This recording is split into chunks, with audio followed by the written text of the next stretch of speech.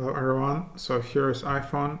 So to install GoodRx app, just go to the App Store, tap on your profile in top right. You need to have Apple ID and you need to be signed in there. And then just type the GoodRx app.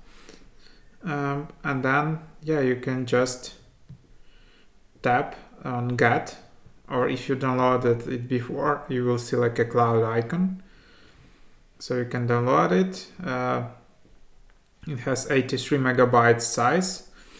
So you will need to have at least like 100 megabytes free storage on your phone to install it.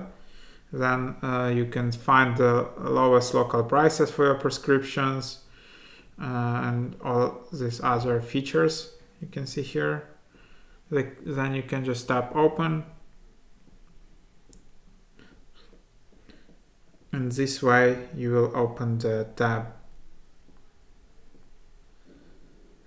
You can enable or disable notifications, you can create an account, and that's about it. So hope it was helpful, and thanks for watching.